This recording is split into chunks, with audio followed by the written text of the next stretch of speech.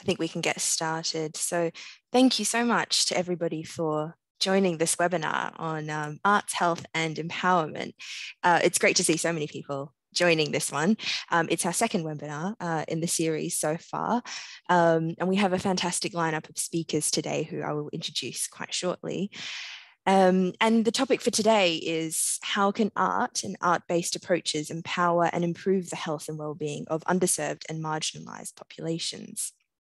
So I think before we get started, now that we've got quite a few people online, just a reminder to stay on mute when you're not speaking, and especially when the speakers are presenting. We are currently recording this webinar. So like I said before, please turn off your video and don't speak if you don't wish to be in that recording. So I think today the format that we'll follow is to hear from each speaker, about 15 minutes each, and then we will follow that with a discussion, a panel discussion. But as they go, feel free to pop questions in the chat as you think of it too, because we can go through all those questions as well at the end. And hopefully we'll have about at least half an hour, if not 40 or so minutes for discussion after the presentations. And so I think introductions are in order. So my name is Claire Zhang. I'm going to be the chair for this session, and I'm a DPhil student currently studying in Oxford Population Health. I'm exploring ethnic inequities in infant and paediatric healthcare utilisation in England here, but I also actually work in migration health in the Office for Health Improvement and Disparities, which is a relatively new organisation, which is why I keep getting the name wrong. I'm also actually a trustee for the charity Art Refuge, and that's an international charity that uses art and art therapy to support the health and well-being of refugees, asylum seekers and other displaced populations. And that brings me to introduce our first speaker for today, who is Bobby Lloyd. So Bobby is the CEO of Art Refuge, and she's a visual artist, a HCPC registered art therapist, a supervisor, a writer, researcher, educator, and among probably many other things. She studied fine art at the Ruskin School of Art at the University of Oxford, and she's worked for over many years in the NHS and also in community settings, and also internationally in contexts of conflict and social upheaval, alongside her ongoing practice as an artist. She's become increasingly interested in the roles of art and art therapy in relation to displacement, crisis support, co-production, imagination, and social justice. So without any further ado, I'm going to hand over to you, Bobby. Thank you. Thank you so much, Claire.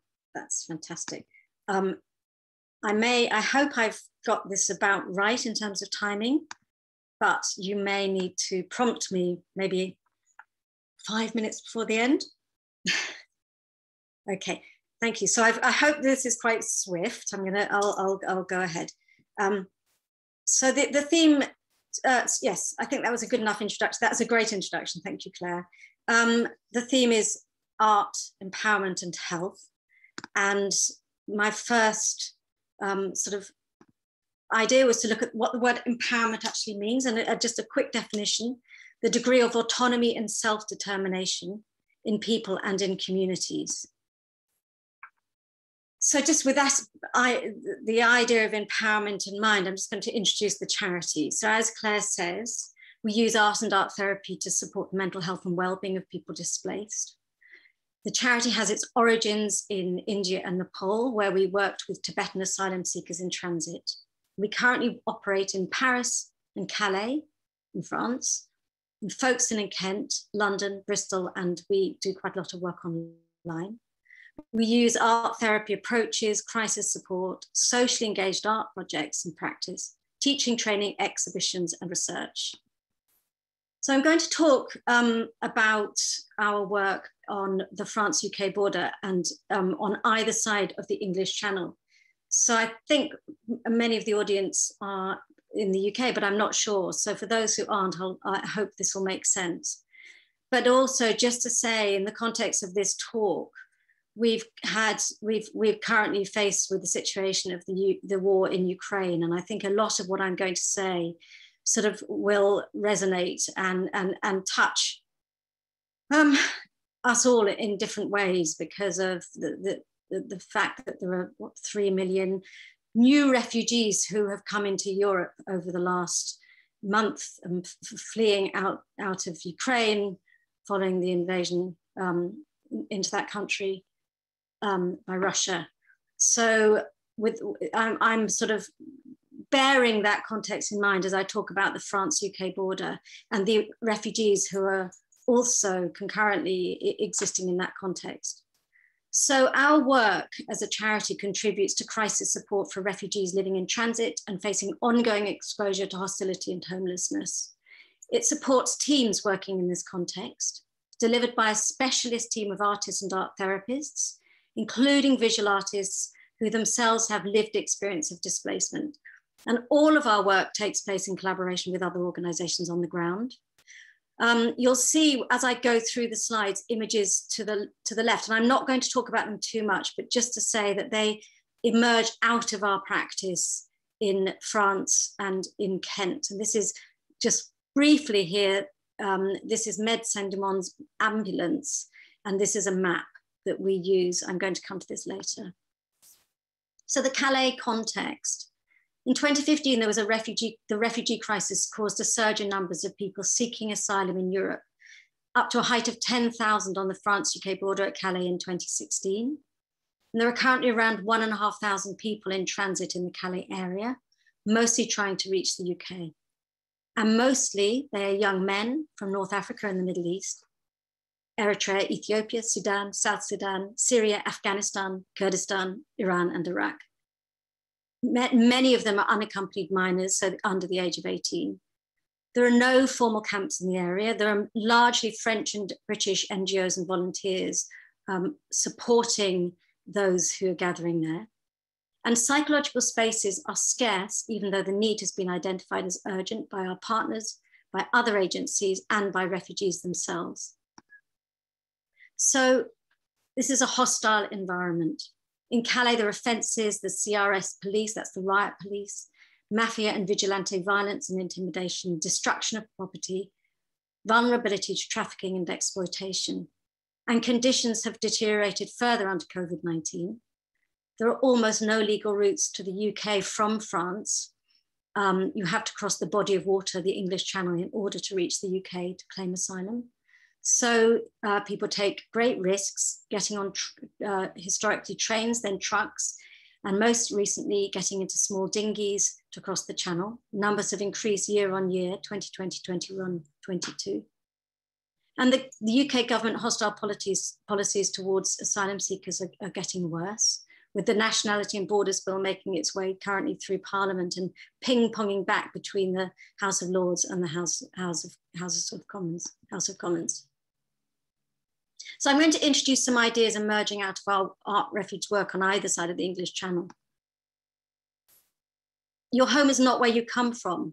Your home is where you feel you are safe. Words by Samir, who was a refugee formerly in Calais, and he's now living in London and working there and runs a project called Hope. Many individuals, such as those fleeing and displaced from their homes, do manage to find meaning in the experiences that have been forced upon them and seem able to adapt to multiple new challenges, while at the same time living with huge loss. Others struggle to cope and suffer from a range of trauma responses, including nightmares, depression, and a sense of being overwhelmed by their experiences. And some, a minority, may need specialist treatment for post-traumatic stress disorder, for example. And yet others seem to find new meaning for life and renewed energy. So the distress that we witness in places like Calais and in Kent is often a normal response to an abnormal situation. People are amazingly resilient and usually survive difficult circumstances and experiences. People displaced in Calais have taught us that we should not pathologize, that we need to be responsive, not reactive, and to offer tools that we know work. So in Calais, excessive police violence and clearance of makeshift camps takes place on a regular basis. Links are thus severed between people, making the types of psychosocial spaces we offer with our French partners as of particular value. So we use a psychosocial approach. Such an approach looks at individuals in the context of both psychological factors and their social environment, and the impact that both have on their physical and mental wellness and ability to function. Hope and social support play a significant role in people's capacity to cope in adverse circumstances, while focused psychosocial support can itself reduce the severity of post-traumatic stress disorder symptoms. Natural defenses are essential in this work to keep the people we work with safe. And Art Refuge as a charity has adapted psychological first aid, PFA, as a valuable model developed for crisis situations, as it helps to build on people's capacity to cope. Our work is trauma-informed and uses grounding tools and techniques adapted to individual contexts. So what does trauma-informed practice mean? We hear it a lot nowadays. It means embracing concepts of safety, of trustworthiness, and of transparency. It considers peer support and collaboration.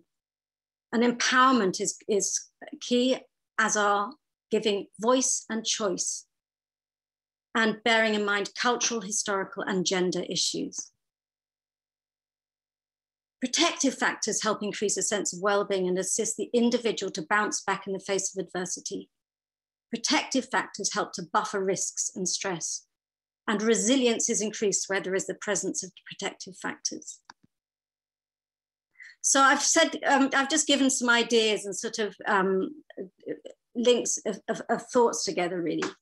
But the offer of art making might seem low down on this list of essential needs in crisis contexts, and we think of all the borders surrounding Ukraine. Does art making have a role there? Does it have a role in Calais? Does it have a role as people cross the channel? We know that art and image making, alongside other art forms, so daydreaming, spirituality, as well as daydreaming, spirituality, family, ritual, culture, and community, these are all protective factors which bolster the individual's ability to cope. And we have seen how imagination in our work can for some literally be a matter of survival, such as the ability to imagine something other or the potential for something other than the adverse situation one is in. As art therapists, we pay particular attention to materials and art media in our work. And we see that these need to link to contemporary culture, to art and art therapy practice. That the materials require a carefully considered response to each particular context, which holds the past, present, and future, while acknowledging different lenses and cultural perspectives and being able to recalibrate and adapt. And in the context of a border, we learn from people's use of mobile phones and connectivity. We know that mobile phones and online platforms are actively used by refugees for communication, social connection, and survival. They can literally be a lifeline. And in the border context, the mobile phone is often a person's only possession beyond the clothes they are wearing. And for refugees, 5 minutes? Sorry, Claire. Yes, 5 minutes. Thank you. For refugees, the functioning mobile phone allows for connection with family and friends, with memories and cultures stored as photographs, with access to practical information, social media groups and maps, with translation tools, with music, video games, sport, football, with the present, here and now, with access to routes forward and access to routes home. And in Calais, we've seen that the mobile phone is carried literally as a tool for which people have used to navigate their way from their country, maybe in Northeast Africa or the Middle East, right the way across Europe and up through France. And we've developed a project with a large map, which is an ongoing tool, which is taped to different places here on the ambulance. And here we have seen how people can, for the first time, perhaps see their the land across which they've crossed in one go rather than on a mobile phone in little snitches and fragments. And we've got many maps where people have drawn their routes. We also use a world map where we often gather around and think imaginatively as well as in a very sort of practical way about where people have crossed and where they come from. We've developed a project called the Community Table, which is a conceptual framework and physical entity that has evolved out of our work, It forms the basis around much of our thinking takes place, and grew out of a safe house where we would gather round the dining room table with a group of young refugees and make art together before the evening meal. The community table concept the idea is that everybody is welcome in a day centre space, for example, not just the refugee population, but the director of a service, the interpreters, anybody passing through that space. We gather around and make art together. And these are some of the tools we use. We found that these manual typewriters are an incredibly helpful resource in grounding people and supporting them. This is an example of our large community table in Folkestone. You see different materials that are specific to this context. We often have food at the table and books and specific tools that we have gathered in response to context. We have a project called Smell Us Home, as we've discovered that different environments call for different things. And here we work with an experimental psychologist called Emanuela Maggioni from the University College London, and on identifying culturally relevant spices and herbs that connect with memory and offer a possibility for witness. And then just finally, emerging out of the pandemic context, we've developed ongoing work with mobile phones and online platforms to explore the role of online tools for working and engaging with teams and groups of people. And this is one such example, which is on Instagram, called Corona Quilt, which is a collective project.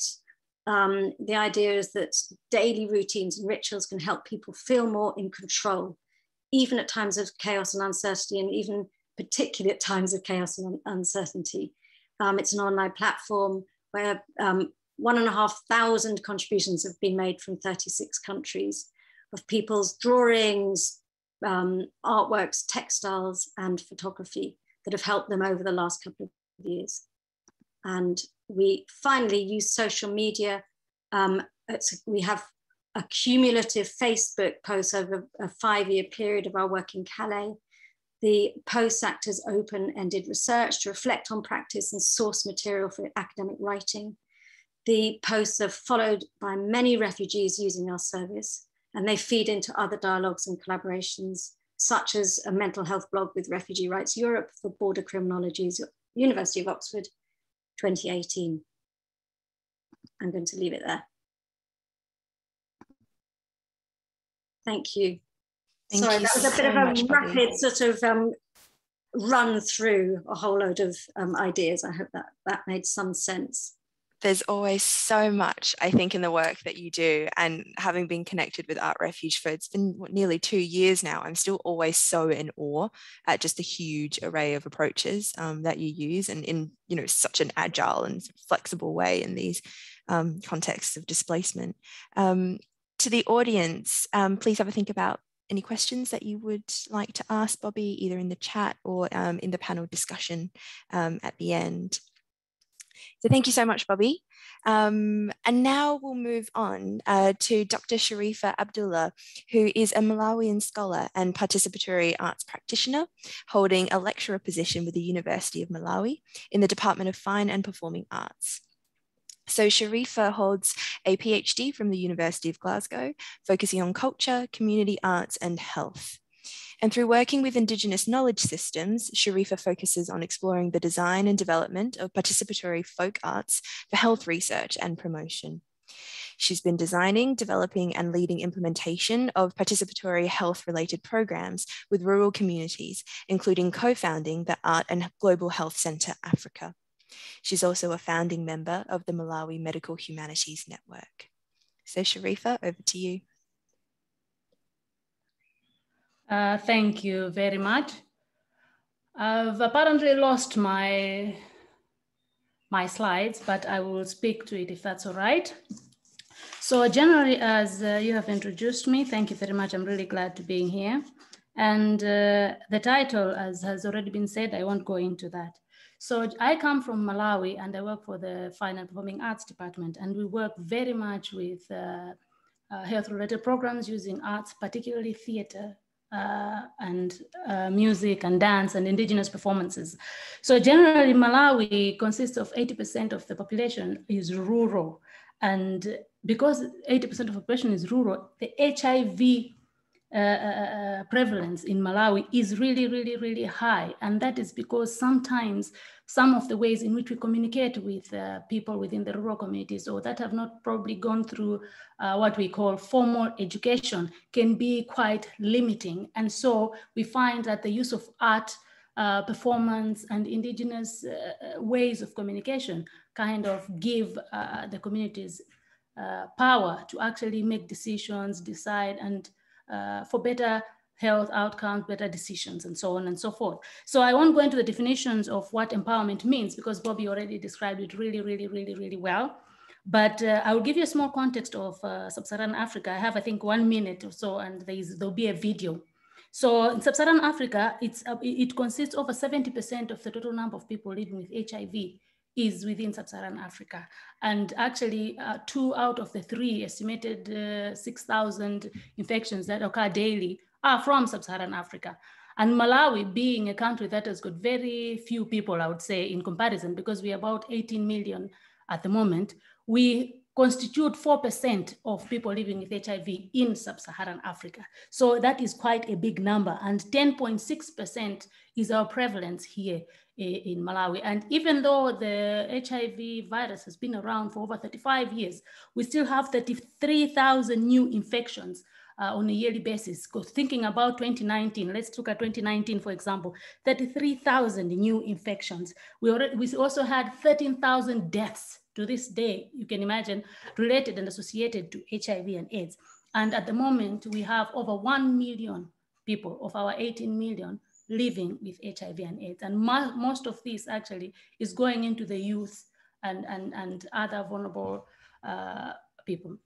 So the reason I will not be making a slide presentation today is that we are looking to liberate. One of the ways in which art helps is to actually give a voice, to move away from the colonizing way of pen to paper, or rather typing onto slides and things like that. And we are trying to kind of open that space up to allow for other languages other than the written to actually speak to us, because art is about experiencing, about engaging, about feeling with, feeling together, so that we can actually look at the people as people, straight in the face, feel together with them. So I will ask that the video be played from that side, and then I will talk about a little bit about it after, if there is still more time. So please do play the video.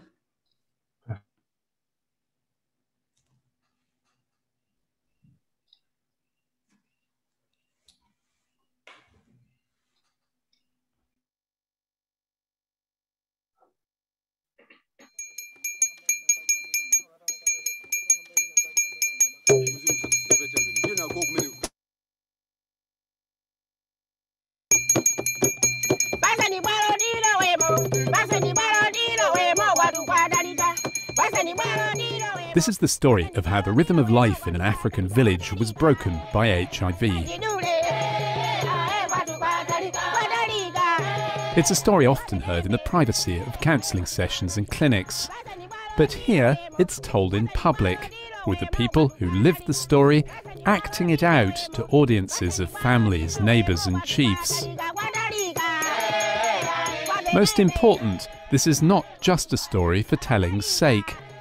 Rather, it's a tale told with a purpose, to mobilise the community against AIDS, and so stop such tales from happening again.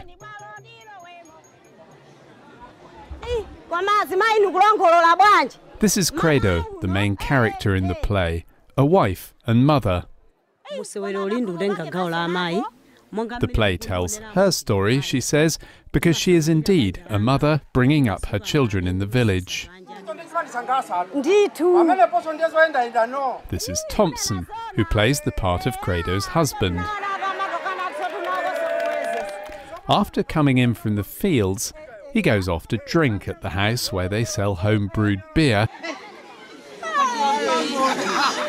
and where he hopes to find a woman to sleep with.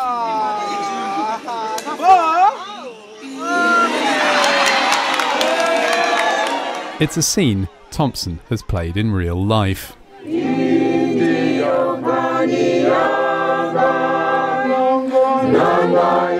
Thompson's real work is selling fish from Malawi's Lake Chilwa, bicycling each day to market.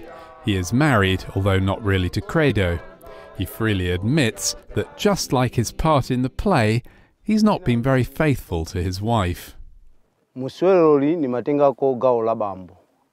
This is my story, he says, because in real life I would go out with different women without minding my family. I had no job or work then, but I could get any woman that I wanted. The film weaves the actors telling their real-life stories together with a live performance of the play which they themselves created. One day, Credo gets an HIV test from a health team visiting the village. It comes out positive. Frightened of Thompson's reaction, she doesn't tell him, but rather suggests that they both go and get tested. The appeal provokes an argument. In real life, Credo did test HIV positive and was afraid to tell her husband, who she knew slept with other women. When she suggested they both get tested, he refused. Every time I mentioned HIV, she says, my husband would shout at me. He even claimed that because he was blood group O, he couldn't catch the virus. That's ridiculous, Credo comments. Everyone can catch HIV. In real life, Thompson was also terrified of getting tested, fearing he would become a laughingstock. He tells how he and a group of friends would go off to hide in the reeds whenever a health team came to the village. Thompson was more frightened of the shame and stigma of HIV and how this would change his life than he was of becoming sick with the virus.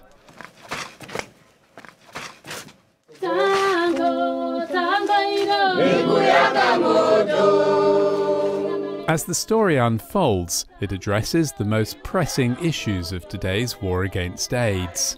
We now have cheap and effective medicines, which can even halt the spread of the virus. But the problem is, how do you get daily treatment to all who need it if people are still so afraid of stigma they don't want to disclose their status to friends and family, and may prefer not even to know themselves?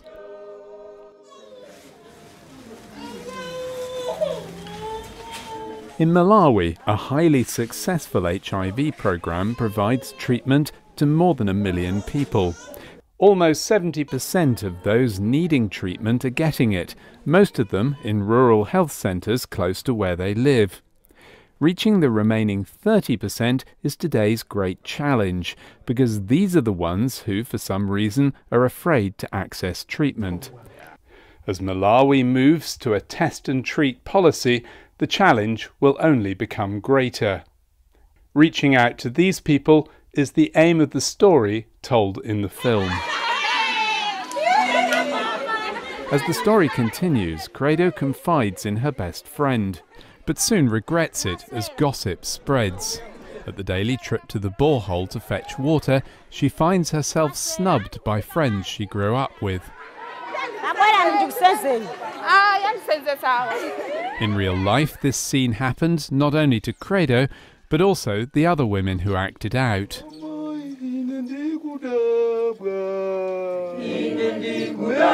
Eventually, in the play, Thompson becomes sick. When his relatives find out, they believe he's a victim of witchcraft. This happened in real life to Rose, who plays one of the relatives. She tells how she almost died from HIV because her family took her to the witch doctor instead of the hospital. The story reaches its climax with a fight. Thompson's relatives go off to beat up Credo's grandparents, accusing them of witchcraft. Once again, these accusations really happened to the old lady who plays the grandmother. She says she was accused of being a witch by her own nephews and nieces after her sister became sick with HIV. It hurt a lot, she says, to be accused by my own family. The original performance, along with the interviews where the actors tell their stories, has now been turned into a film designed to start a community-wide discussion. The film is being shown to village audiences, 1,500 strong. After the fight, the witchcraft dispute ends up in a village court, being heard by local chiefs. As the final image freezes on the screen, the action becomes live.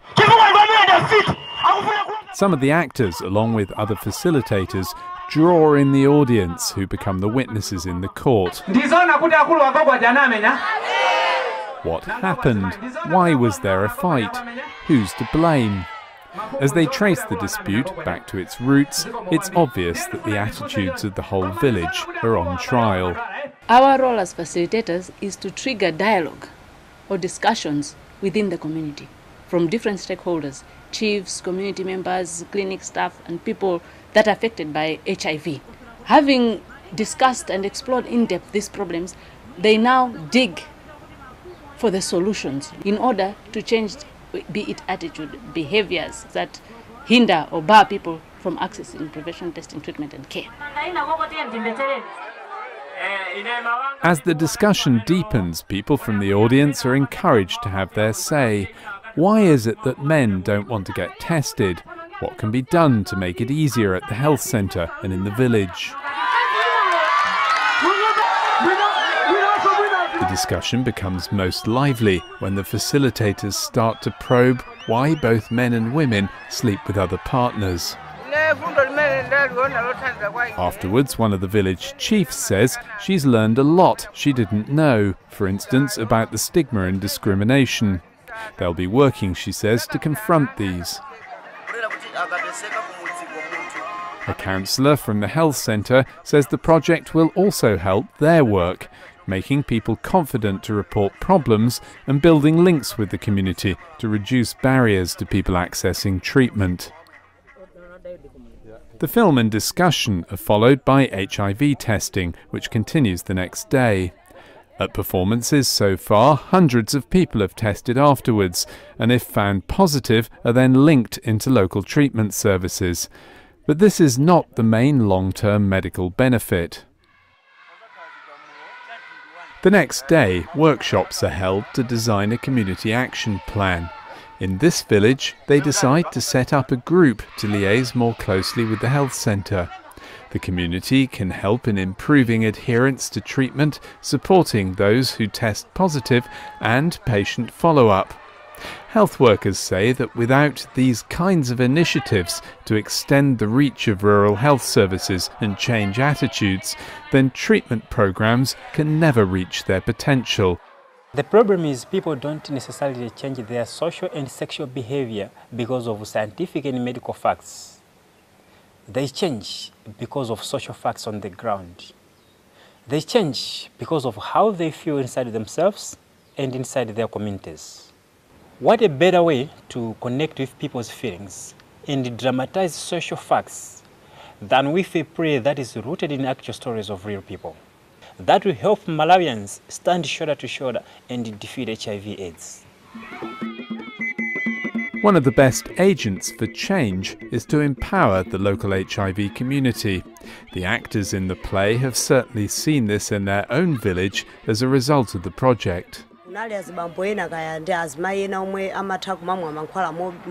There were men and women in the village on treatment, Credo says, without their spouses knowing. Now they're opening up. Others kept their status secret, fearing they would be laughed at. But because of the play, they're also getting courage. At the end of the discussion, the lights go out once more for the final scene of the film. There's a happy ending. Thompson recovers and makes up with Credo. It's left to Dick Mbalame, who acts as the chief in the play, to sum up. HIV ndikachirombo chabe. HIV is just a virus, he says. If you get tested early and then take the medicine, you can be fine. Our troubles are not caused by the virus. It's the things we do to each other, the gossiping, the laughing and the stigma, which stop people getting tested.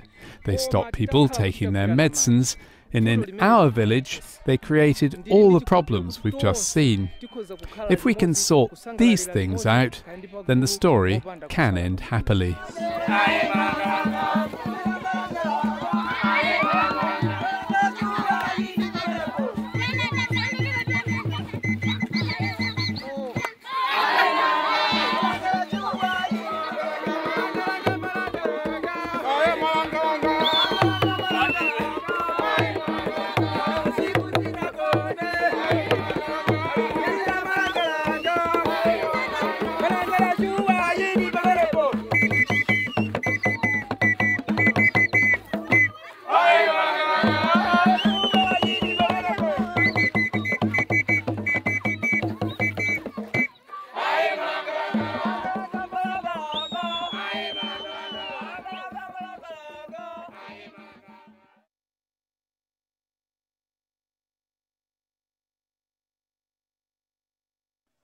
Yes, thank you very much. That was the film that I wanted you to journey with me, to listen to and to experience with me.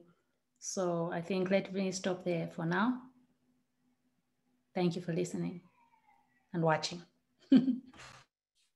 Thank you so much for that, Sharifa. I already have so many questions about how, you put that play together and how it all works. So hopefully we have time in the discussion to talk a bit more about that. I really loved how, you and also the video, you talked about how arts is a way towards liberation, especially for, such taboo topics like HIV. So now moving on, I'm now really happy to introduce Dr. Felipe Siston, who is a postdoctoral research associate jointly affiliated to the University of Brasilia and I'm not going to pronounce this very well, Fundação Getúlio Vargas, FGV, in Brazil. At Brasilia, he works for Engajadamente, an interdisciplinary project in partnership with the University of Oxford that aims to empower adolescents for mental health action through a co-designed chat game tool. And at FGV, he works for Cultural Strategies, which focuses on the relationships between culture and non-territorial mental health in Manguinhos in Rio de Janeiro. Dr. Siston is interested in citizen science, in mental health, community empowerment, and cultural citizenship, especially in the fields of communication, development, and human care. And I'm now going to hand over to you, Felipe, to say all of those words again and pronounce them better than I did. Thank you. Thank you, Claire. It's okay. It's such a responsibility to talk after Bobby and Sharifa. So I really want to start by expressing my gratitude for being among prestigious colleagues to learn from the diversity of initiatives that bring art closer to health and empowerment. Thank you. Thank you for the invitation. Good afternoon, everyone. And let's take a closer look at this beautiful image. I hope it's okay for you. Everybody is seeing it? Just okay. Felipe, I have a message on my screen that says enter full screen mode. I think that might be on your screen. I'm not sure, but it's blocking some of the slide. Okay, now yeah, it's okay? Perfect. Yeah. Better now. Thank you, Claire. So, okay, let's go. First, what we are going to see here with me. First, an autobiographical approach, very linked to the second one, an expanded concept of art and mental health. And third, finally, some active projects here in Brazil. And I will pronunciate it. Okay, Claire? So let's begin. Felipe, I think the slide that I'm seeing right now is blank. It's white. Okay. I'm not sure why. So let's stop and start again. It took a different path right now. Okay, I will put it here. Just a second. No worries, take your time.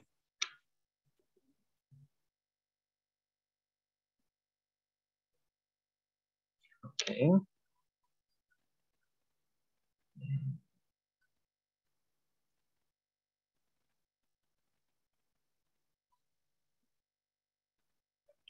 I can see the slide again now. Okay, so let's go. Perfect. Can see that now. It's working. Thank you. What you're going to see is it's an autobiographical approach of my research, an expanded concept of art and mental health, engajadamente projects, and other sculptures of change that I call it. So let's proceed through what we don't see. What we don't see in this picture. Almost 10 years ago, this place was in ruins. This was the former library of a public school in the outskirts of Niterói, a neighbor city of Rio de Janeiro in Brazil. There was no graffiti, no budget to maintain it operational, and no political will. What we see now is a place of art and vitality called the Engenho do Mato Library, BEM. But where did the resource to transform it come from? In Portuguese, we have a word for it, mutirão. Collective effort can help us here translating it. Perhaps we don't see only a library in this picture, books and shelves, there's something else. I think I'm not appearing for you also. Okay. Yeah, Felipe, okay. I think it's gone back to, oh, now it's changed, the slide. I think it was on the first slide before, but now I think it's moving again. Yes. I think this concept here dialogues a lot with Sharifa video at the end when the man says social facts change. So here I bring us, what if we think from this artistic concept of social sculpture. Social sculpture is a theory developed by the artist Joseph Beuys in the 1970s, based on the concept that everything is art, that every aspect of life could be approached creatively, and as a result, everyone has the potential to be an artist. Here is an expanded concept of art, helping us understand how it transforms society.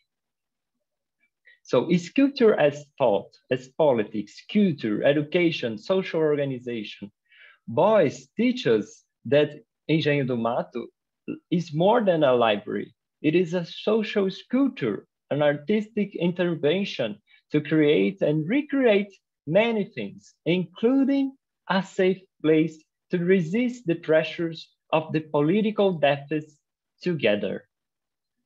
Take a moment to think what a safe place feels like for you.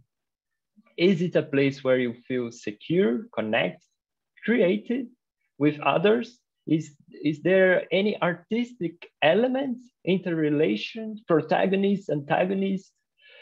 The Engenho do Mato Library, BEM, was a place for me, scoop my safe place. Health and art are also part of the life of a PhD student or a scientist. This is something I discovered during my doctorate trajectory. A few months after receiving my own mental health diagnosis. Yes, the permanent construction of Engenho do Mato Library is still my way of scoping my safe place.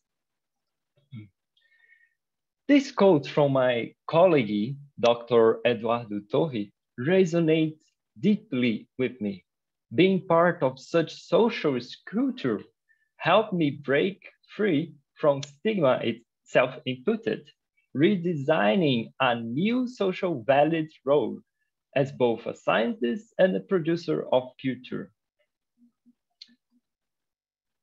Perhaps there is something in a social sculpture that stimulates new paths for individuals' autobiographies.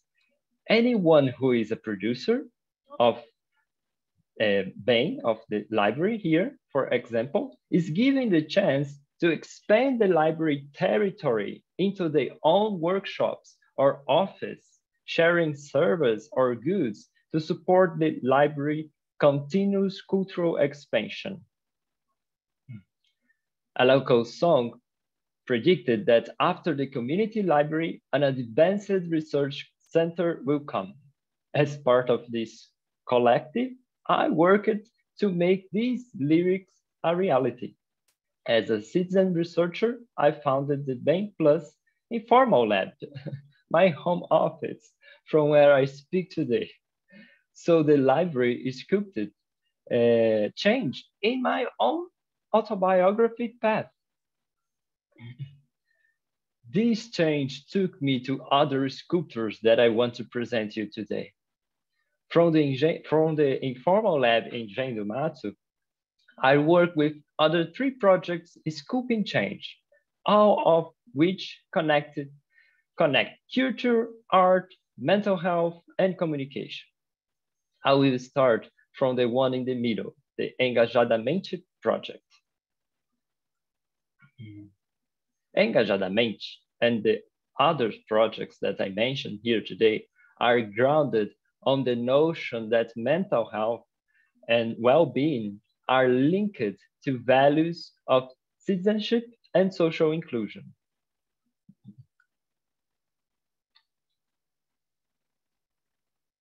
One of the paths my informal lab helped me to experience is this one about producing health by a storytelling chat game.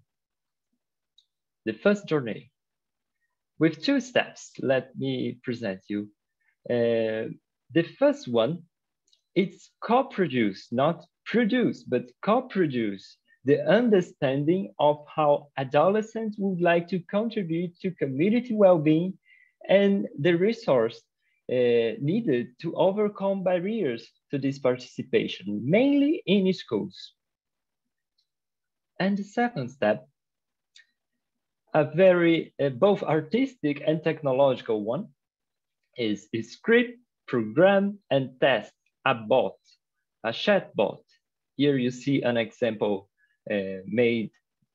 provided by Talk2You, one of the partners, in a chatbot that is going to be tested in several of Brazilia's state schools under the guidance of consultant committees of school professionals and Brazilian young people. So that's the co-production taking place. And what do the young people consulted say?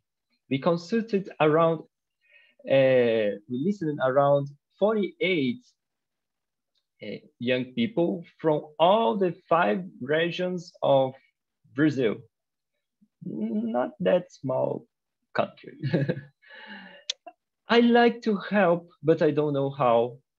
Caring for yourself to care for others, act to prevent. They do want civic engagement strategies. They see that the potential of young people is underestimated. Young people need a legitimate space where they feel listened to. Art is a form of support engagement. I think everybody here totally agree with that. And mental health is affected by social determinants such as prejudice and discrimination. Okay, so the story we are building, it reflects what we listened. We have immersive storytelling via an automatic chat.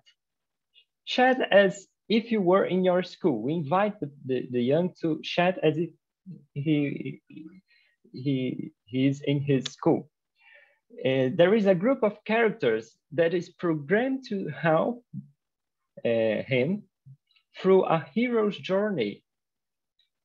Example, your best friend is struggling with his mental health. Where is his safe place in the school? Follow the clues to find him and help him. So this is the hero journey they face. Some objectives, some goals, raise awareness of mental health, promote peer-to-peer support, inspire mental health actions in school. Okay, so here's another journey that that library took me in. In this project, it's similar to the journey number 1, the before, but it works with more human-to-human communication. It's also about a chat, but focus on human-to-human communication utilizing WhatsApp broadcasting lists. Here I am partnering with a local NGO, also not only one, many local NGOs, an academy.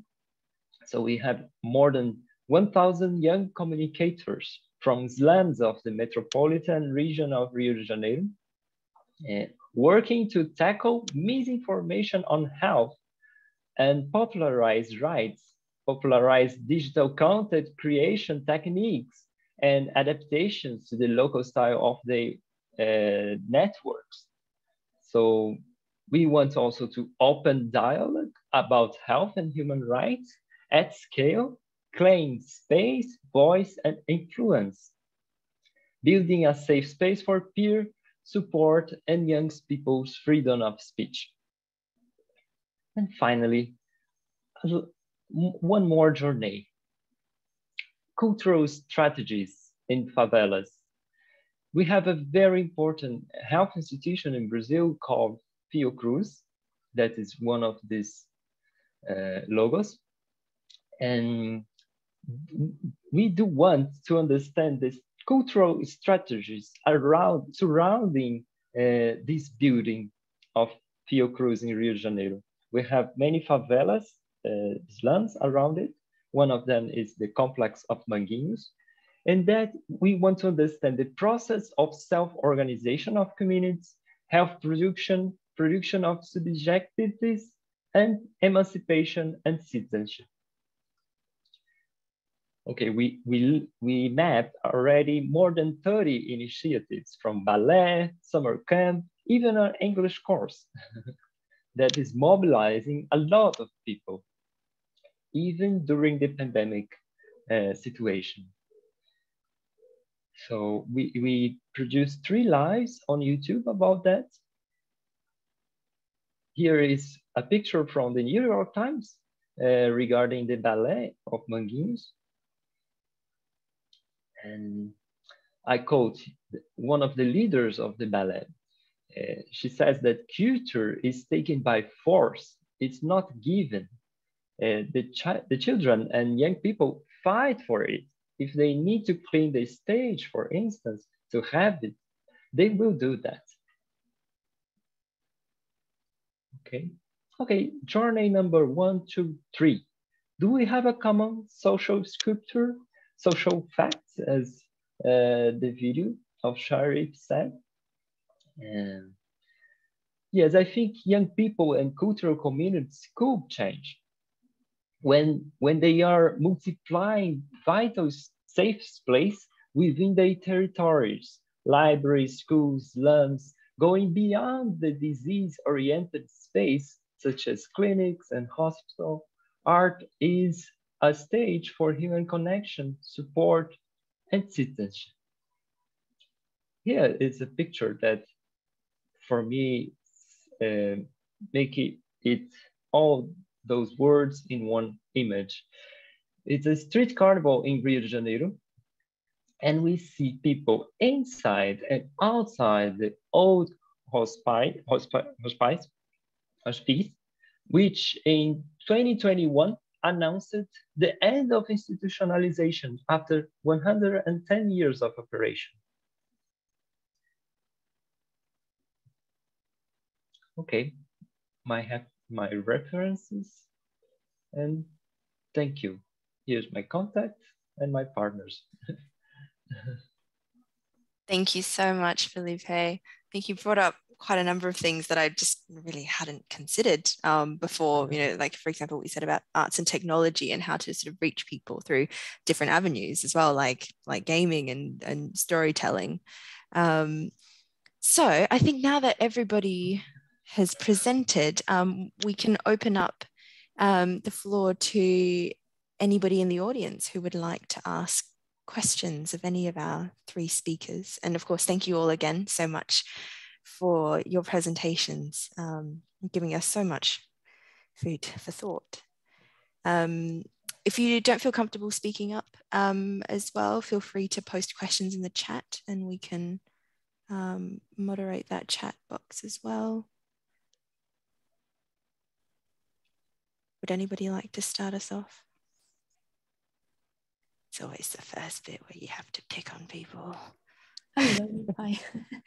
Oh, great. So I just have a very generic question, which is how do you overcome language boundaries when you don't have translators locally, potentially? So how do you, have you got experience in getting a group of people together to do some sort of artistic activity without knowing their language? This is probably a question that's relevant to all of our speakers.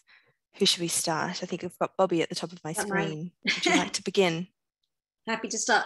Well, we work with people around our tables who have a number of different languages. And 7 years on, we've never really had a sense that there's a deficit because the arts carry so much of what takes place. I mean, in northern France and in Kent, there's often interpreters we can access, but also there are people around the tables who are willing and happy to share and to engage each other in supporting each other. And that's part of the philosophy of the way we work. And when we have we speak English, people trying to reach the UK want to practice English. So we have an advantage, and a sort of disadvantage in that actually somebody yesterday was working with a group yesterday, pointed out that you British people are really lazy. You don't have to learn any other language. You've colonized the whole world and so on and so forth. So, but I think the art carries the work that needs to take place around the tables. And we learn so much, and we've got a book that's got 94 languages from an area in East London, Hackney. It's a poetry book, and each poem is translated from the original into English so that there's a comparison. We use resources like that.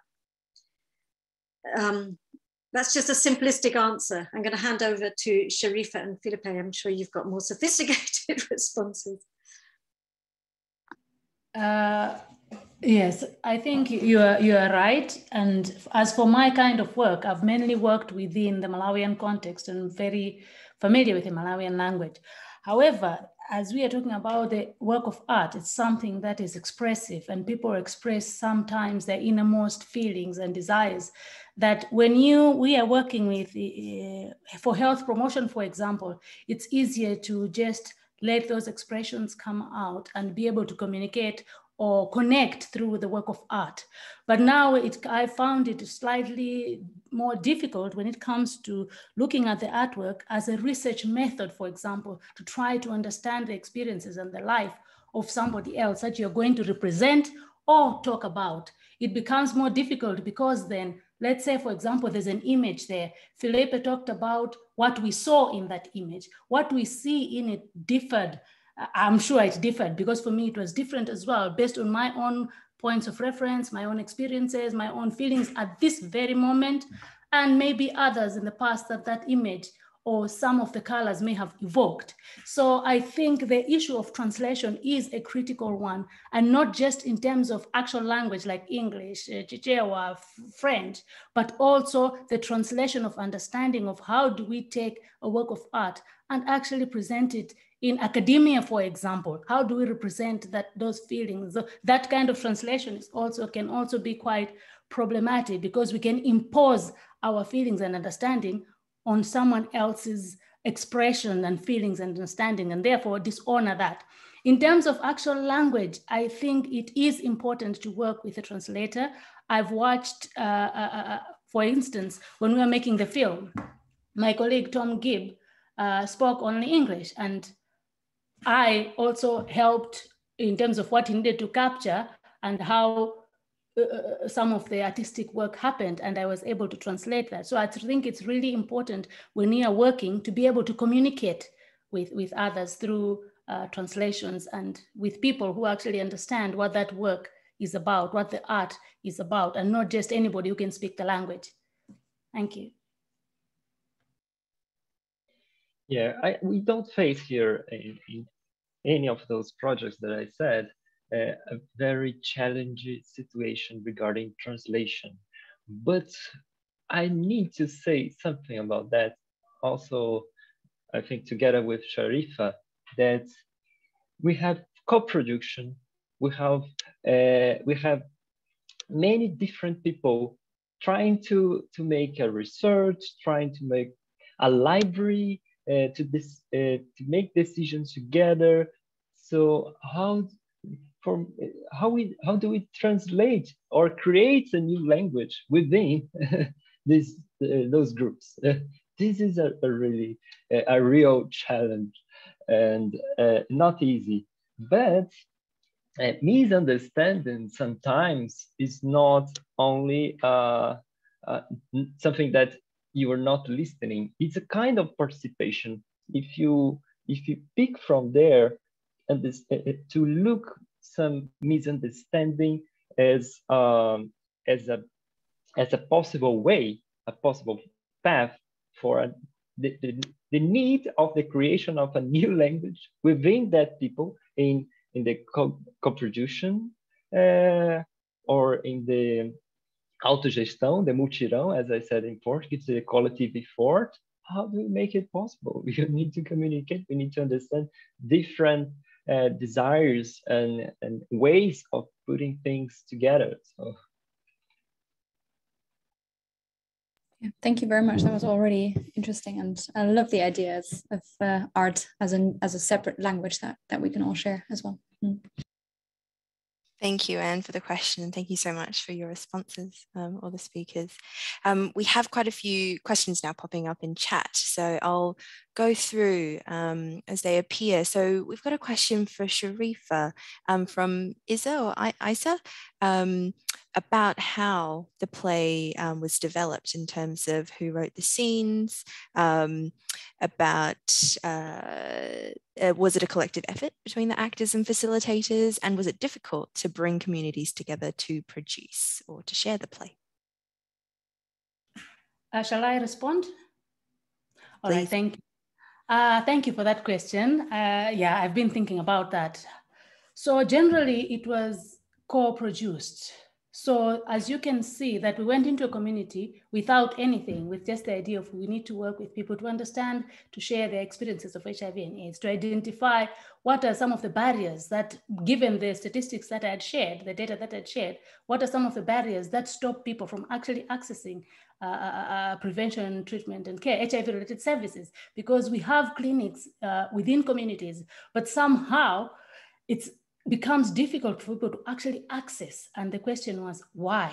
And so these participants were selected through traditional selection systems by chiefs and other stakeholders within the community. We asked if we could have about 20 people to work with, and when we were introduced to them, together we started from building relationships and building trust, just playfulness.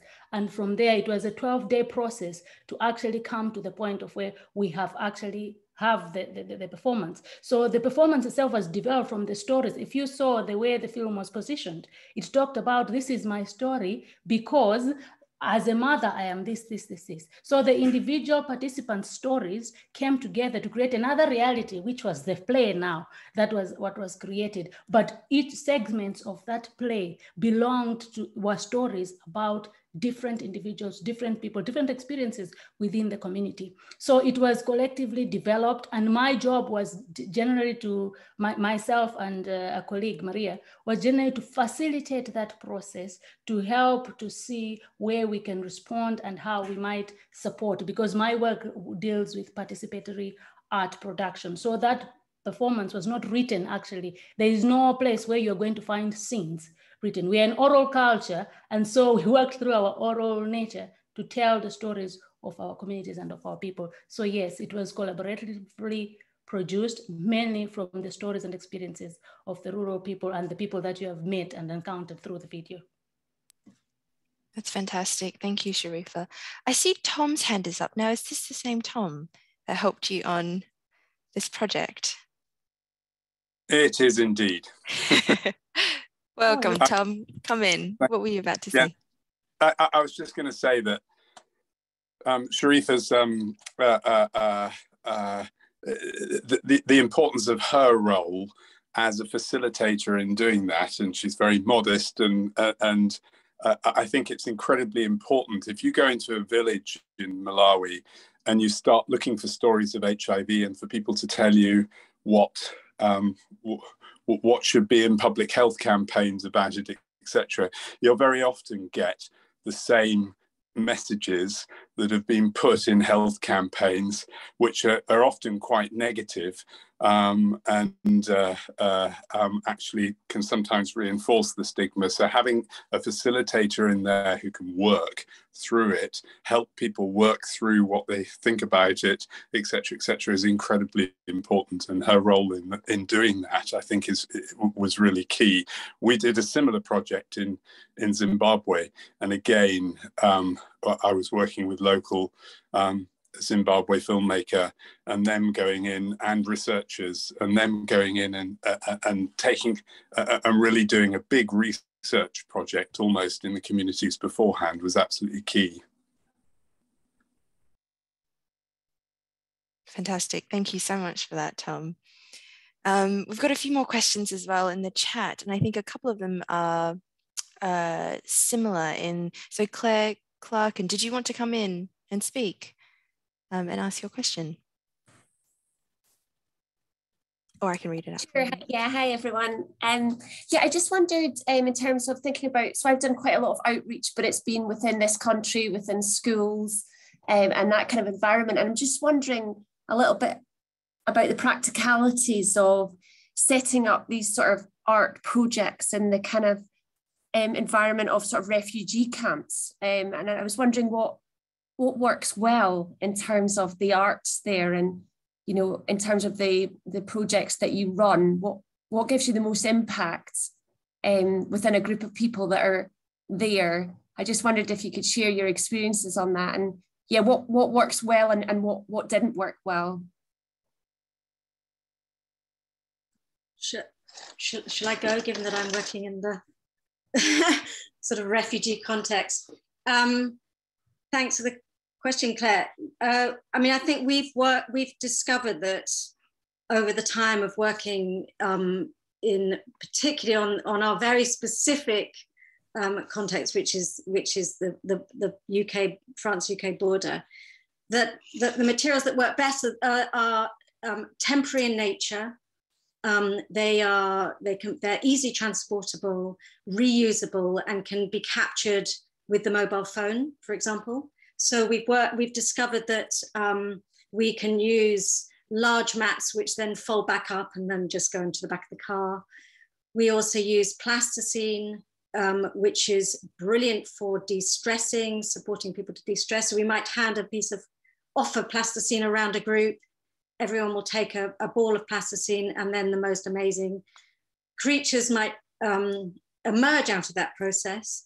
We also use miniature bricks. I don't know, can I just quickly share my screen again? Because I didn't really do justice to, is that okay, Claire? Other Claire? Yes, definitely, go for it. So this is just an example of the plasticine. These objects were made at the very last day of the jungle camp before it was dismantled. One young man making an airplane, he wanted to reach the UK, and another young man from Sudan making the camel and himself anticipating the next stage of the journey. This was a boat made by somebody who just crossed the English Channel, maybe 2 or 3 weeks earlier, and wanted to represent his boat. So they're very small, transportable objects. And then just quickly, kites. We had a whole project about kite flying. So again, things that can be quickly assembled and easily put away. And then the maps. And I just want to show you one material which is really key. I'll just quickly put this on. Sorry. So we've discovered that small building bricks are incredibly helpful in the context of our work. And here are 2 men, young men in their teens from, I believe from Afghanistan, who were sleeping outside and probably going to try and get into a truck that night. And here they are playing together. So we've discovered ways, tools that can sort of offer opportunities for, we've heard this word co-production, for coming together around these tables. Yeah, for a moment, becoming absorbed in something, becoming distracted, and engaging with play, which actually we've discovered is really, really helpful on the board, in the border context. Just being able to play and process and work something through the materials, even if it's for 10, 15 minutes, can support people in feeling more replenished. That's lovely. Thank you so much. Thanks, Bobby, and thanks, Claire, for the question. So I see we've got a couple more. Now I'm just going to scroll down to, so Claire Miles, I think, had a similar question. Lots of Claires here today. But Claire also asked of Sharifa and Felipe as well about the types of materials and art forms that you commonly use in your work. Did you want to quickly speak to that, Felipe and Sharifa, before we move on? I think Ben's got a question, and then Raphael. Let me try to respond to that. I think in my context, where I'm not sure about refugee settings, I would not be able to speak very clearly about that, but I would think the principle could be the same. But one of the things that we work with, if you saw the video, the theater did not have any settings as in chairs, any props. It had nothing. We were working with the actors' bodies, we were working with community resources, what there was available. So the initial identification of what kind of artwork to work with was actually based on what do we have. So operating from a medium of where the ways of communication already belong to the communities, because sometimes it is possible that the artwork itself becomes the imposition and the hindrance of the participation of the people that you'd like to participate. For example, we've made people in rural communities where drawing and painting works best in workshop settings with people who have been to formal education systems. But within the community, we found that they are a performative culture, and so are most cultures within the African continent. And so in terms of formative culture, what are the cultural resources? So we look at their folk mediums, the mediums that they already use to communicate, to share the values, beliefs, and so on and so forth. And when we identify that together with that team, that is when actually we understand that, okay, let's work within how we already communicate with our already existing languages to make it easier for participants to express, but also inexpensive. So much so that even if we move away, you'll find that those communities and those people who had come together through that performance have continued to interact and to sing together, to share together. And so it becomes like the identification of the art form depends on the actual group of people you're working with and what they feel is best capable of expressing for them to express what they need to express. So that is my contribution. Thank you. I want to say a bit about that too. And yes, the easiest one for participation, I think that's a good point.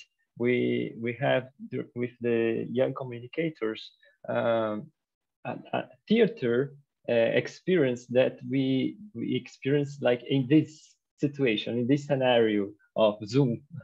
So you sometimes you have, I don't know, toilet paper in the scene.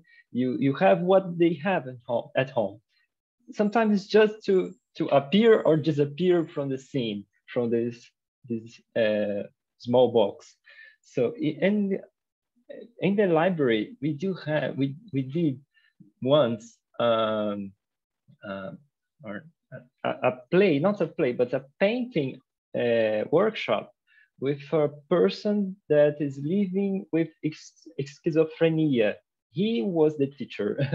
That was one of the best cases in which we could bring to the scene the youngest people who were going to the trafficking, going to the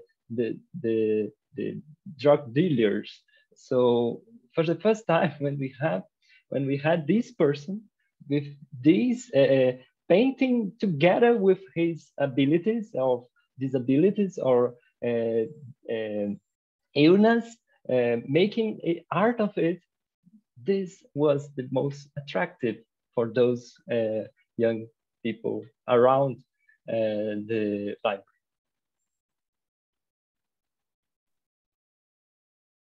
Thank you so much for that, Felipe, and also Sharifa. I think this common thread coming through working with the populations that you do, a lot of the time it's working with what you have and what's most effective.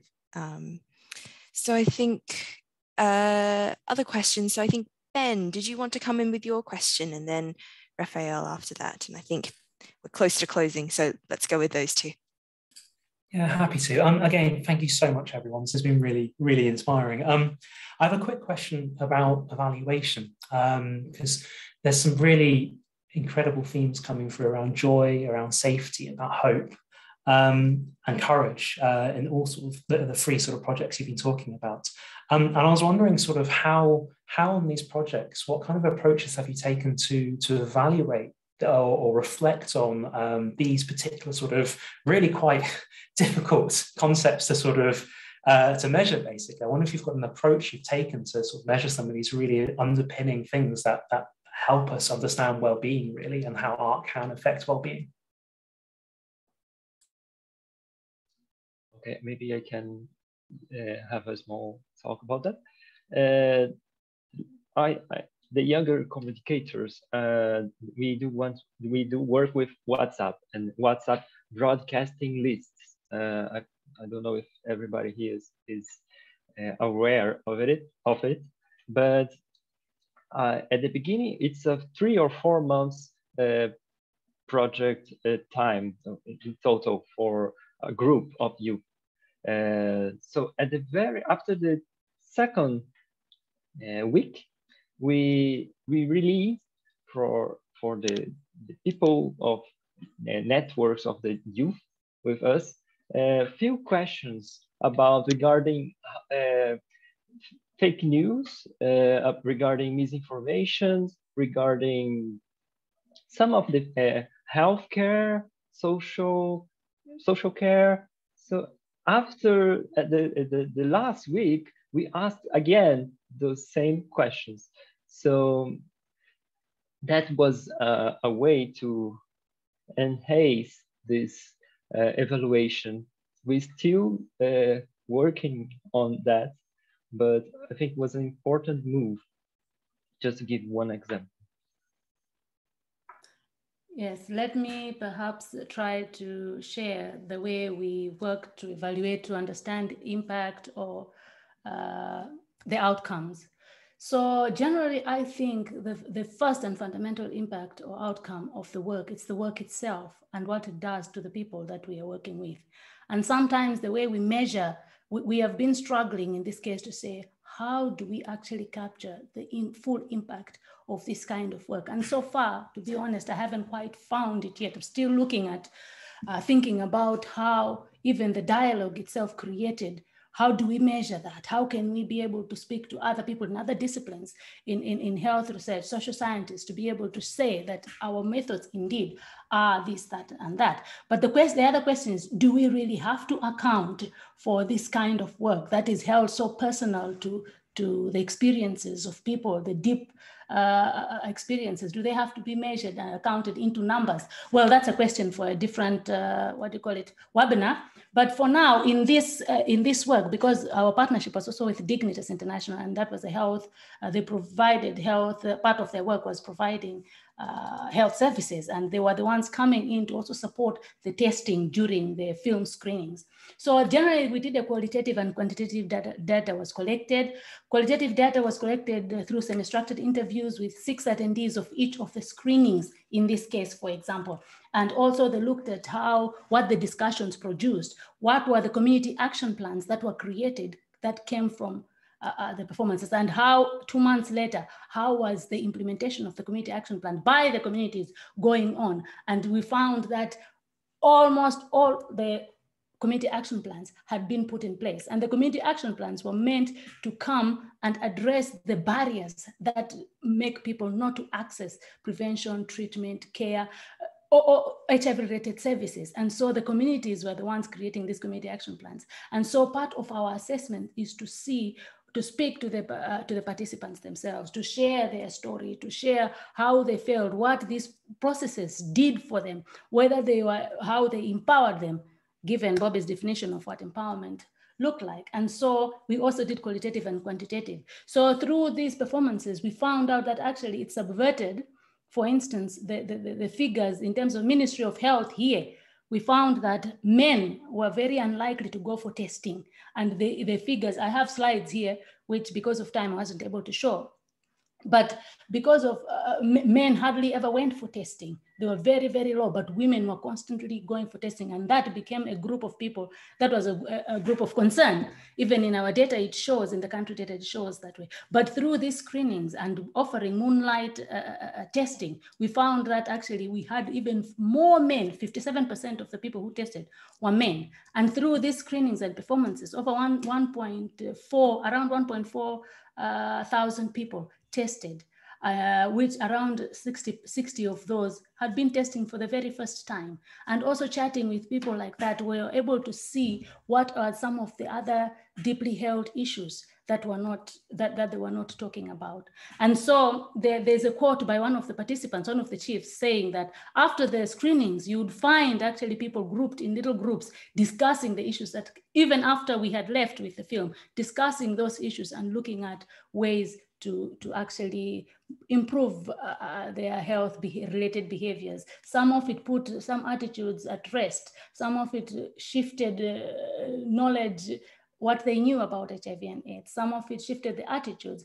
and some of it actually shifted the practices. It had different effects on different people. So in this case, we had a whole evaluation process to look at the impact, and it has had, so far, I would say, really, really, really great impact. Thank you. Thank you for that, Sharifa. Was there anything that you would like to add, Bobby, before we move on to the next question? Just very briefly, I mean, we're not, our work isn't attached to an institution as such, though a member of our team is doing an educational doctorate on the work in Calais. I think we use an action, I would say an action research sort of model. We watch very carefully as to how people are making use of our tools and materials and tables, and we adapt in an ongoing way, even to the point of really looking as to whether plastic works better than wood in terms of the sort of building blocks that we use. So it's quite nuanced, the work, and very particular. But we, I think and we are also involved with other pieces of research around the edges of the project, more formal pieces of research. But I think over 7 years, we've developed the methodology of working largely based on the sort of discussions, engaging in communication research in a sort of light touch way, writing academic articles, getting feedback, and hearing what the people around the tables have to say to us about their experiences. I hope that says something to the discussion. Thank you. Perfect. Thank you, Bobby. And so now I think, Raphael, you were next, and then we'll move on to Beth and then close, I think, for today. So my question is actually really similar to Beth's one. I would really like to know if both your projects, Bobby's and sorry, and Sharifas, if you had any systematic government support or opposition in what level, and how does that affect the scope and sustainability of your work? For example, in Brazil, we had, when we deal with HIV, with the unified health system, designing really effective public policies to fight against the HIV. Nationally, they supported soap operas that talked about it, and in lower levels like cities and municipalities, they supported groups and NGOs that made place in schools to talk about HIV. So because of that, when Brazil fought against HIV in the 1990s, we were really successful. So I really wanted to know in what level both of you had institutional support from your government to spread awareness and treat the problems you were dealing with.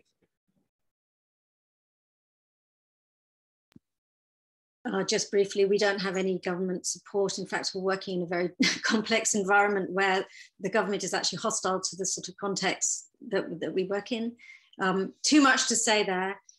We actually depend largely on donations and small trust to enable us to do our work. So in that sense, it's sort of it has more of a sort of activist feel around it. That's not to say that we don't take our sort of engagement with issues and responsibilities and concerns very seriously, but it's not, we are actually able to be more flexible and responsive to what we find as a result of the sorts of funding that we sort of seek out. Yes, it's the same here. We did have partnership with Ministry of Health, if you saw on the video as well, but the partnership was not exactly in terms of funding, because the funding for this project, the initial theatre performances came through OSISA, Open Society of Southern Africa. Sorry, it gets me all muddled up, but OSISA is the one that initially funded it. And then for the making of the film, I think Tom would speak better to that. And we worked in partnership with Dignitas, as well as Atan Global Health Center Africa. So during this time, it was the resources that came from this funding space that allowed us to do the work. But because we are working in communities, we cannot enter communities without the Ministry of Health's approval. So in that case, we had their support. And because we're working with health centers, that after this art engagement, people would be tested. We would work with people from the health centers, which are government sponsored. And so they would contribute some of those things. But one of the major challenges that we met was that sometimes the test kits were not there. So people would want to test during the moonlight testing, but because there's not enough test kits, or because our staff in the health centers are quite limited, we didn't quite have enough staff to cater for all the demand that was required there. But yes, in terms of support, it's different. It's not just monetary support. There were other ways, in-kind supports from the Malawian government, and Tom, as well, as I said earlier, would be able to speak to the support that was rendered through for the making of the actual film. Yeah, so the actual film was made on a shoestring. We didn't really get any outside proper support.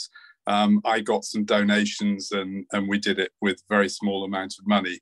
And I think I lived in Malawi for 3 years. I also lived in Brazil for 6 years at the time you're speaking of, when the whole campaign against HIV, I was a journalist working there and I did a lot of reporting on that. And I think that the sort of level of government campaign in schools and stuff in Brazil is something that the rest of the world would have been great if it could have emulated.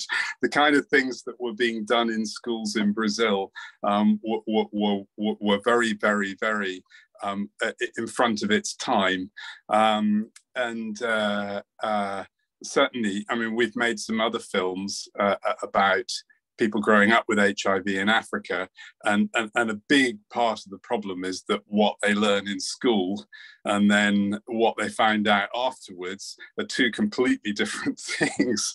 And adolescents trying to get their heads around that when you know, they've been told in school that it's terrible and you'll die from it. And when you go to, when they find out they've got it, that it's completely the opposite story. I think those kinds of things really could be addressed, you know, with a Brazilian type going into schools. And in this country, in the UK, I've gone in and talked about HIV in some secondary schools and showed some of the films. And it is now at last changing, but it's only in the last 2 or 3 years that it's moved away from a message of fear towards one of, actually, this is a normal health condition. You can it's a manageable health condition. People live with it, you know, perfectly fine. They can have a family. They can live as long as everyone else, and that's the key to actually getting on top of the epidemic. So it is changing here, but I think it's very patchy in Africa. Thank you so much for that, Tom. It's nice to see the connectedness now between all of the different areas that have been mentioned today. I'm conscious that we're already over our allotted time, but I see there's still quite a number of people online. And I think, Beth, you had one more question. So I'm not sure if the speakers need to dash off anytime soon, or if we can answer your final question and then wrap up. That be okay with? I can be here for another 10 minutes, that's fine. Okay. Beth, over to you. Thank you so much, everyone, for your presentations. Are really, really inspiring and a lot of food for thought. I work in a Wellcome-funded research institute, and I think really, as an extension to what Raphael was speaking about, I was just really interested where you find sort of institutions and research spaces can be helpful or a hindrance when connecting with communities, because there's a real appetite to support communities and actually start with communities when we're engaging. But I think sometimes it can, just the mere fact you're coming from an institution can really create barriers and problems there. So I was just really interested in panels, views on barriers and ways of facilitating things that institutions could really actually help with. Okay, let me try with some examples. Young communicators, they do have local partners, and we have many favelas, so we cannot know everything about the reality of each home. And so we do work with partners, even more local partners. And once we heard that it's not good for me, local partner, saying to have UNICEF logo here because it will vanish my logo in terms it's a big player, international player, and how can I? So we did create a new logo for the young communicators. So they do have the logo, and we don't need UNICEF or other logos. The UNICEF or even the local partner, it's okay. So to make it stronger, and what is the most important? Okay, this is the case. There was another one, and okay, but the library has no governmental support. It's just the civil society, the community, but surrounding the library, we are going to celebrate 10 years of library community hold, but surrounding area, it's like 20 years of still ruins. We still have a school just in front of it in ruins. So it's hard. The government partnership. It takes decades to be real established. Yes, so thank you very much for that, Felipe. I think one of the fundamental challenges that I've come across, even with my PhD research from literature as well, has been the issue of the inability of large institutions to listen. You know, so we are working within the arts sector and we are dealing with real people's stories here, but what mostly our impact is judged on is numbers. So how many people this is, how do you judge the story and experience of a person by putting numbers to it? So it's like our work in the arts is being measured by, let's say, for example, a fish's ability to climb a tree. You understand what I mean? We are not doing the same thing to this body, to this individual. So in my culture, we believe the human being doesn't just exist as a biological entity. They exist as a spiritual one. They exist as a cultural body. They exist in multiple dimensions. And now, while you can measure the ability of Plasmodium or whatever virus to move around the body, it is not possible to measure the relationships that have been built and the mental space and capacities and empowerment. Even right now, empowerment really, the measurement of empowerment is quite tricky. You can only try to demonstrate that empowerment has happened. So I think one of the fundamental issues that we've had is because of this, we face a lot of impositions from our funders because they have, and understandably so, they have the money and they want certain things to come out. But now when it comes to be applied in our context, those things, some of them end up not mattering to the people that we are working with. But because we know we need to write a report that states, I'm just giving an example here, that states that so much, we become the tools of imposition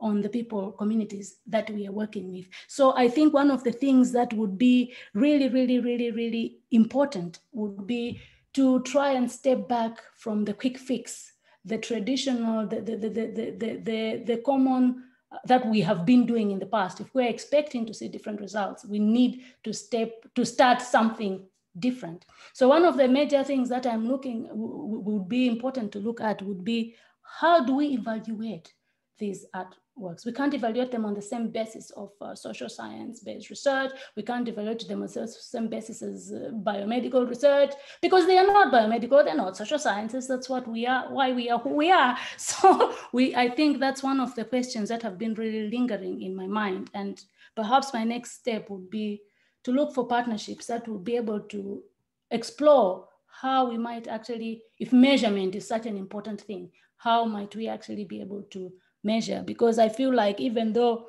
our performances, our artwork can produce lions from something, but you're taking that lion and say, go underwater, and sustainability will be measured on how long you can stay underwater. I mean, that's being put to fail, like being set up to actually fail. So I think one of the biggest challenges is the impositions that come from big funding agencies, so much so that the small fish that are not applying within big organizations become the people that will not be able to get funding unless they can conform to the ordinary. But the world hasn't been changed from conforming to the ordinary. It's about moving forward. As I earlier explained, 35 years after HIV and AIDS, and we still have 13,000 deaths per year. I mean, how do you explain that? It's because we've been doing the very same thing, and we have been operating within a Western paradigm and colonial debris that is all over the place, and we're failing to step out of it because we are not listening. So I think that that's one of the things that would be really helpful from institutions, organizations, to actually give us a little bit of breathing space to explore and do something meaningful. Thank you. Thank you, Sharifa. Nothing to add. I think, Sharifa, you said that beautifully. Even from my perspective over here. Thank you. Was there anything you wanted to add, Felipe? Yes, it's just a question. It's from my point of view here in Rio de Janeiro. How do we reach the money, the financial institutions, as a small fish or a collective of small fish? We host another webinar where we brainstorm this question. It's yeah, I feel like I think Sharifa maybe said it before, there are so many themes that came out of today that I think could form whole new webinars for discussion, which is great because I'm pretty sure we have the enthusiasm and probably the right networks to be able to do that. So I think we might wrap up here. It's already about 10 minutes over. So thank you so much to everybody, especially those who stayed on as well and continued the discussion. Thank you so much to the speakers for your time and giving us some wonderful presentations. I think there's a lot of comments in the chat thanking you as well for your wonderful presentations. The YouTube channel link I posted in the chat. So this webinar, and I believe the first one as well from this webinar series, will be uploaded once they're ready. So yes, thank you so much, everybody. Hope you enjoyed it. And we'll let you know about hopefully another one sometime soon.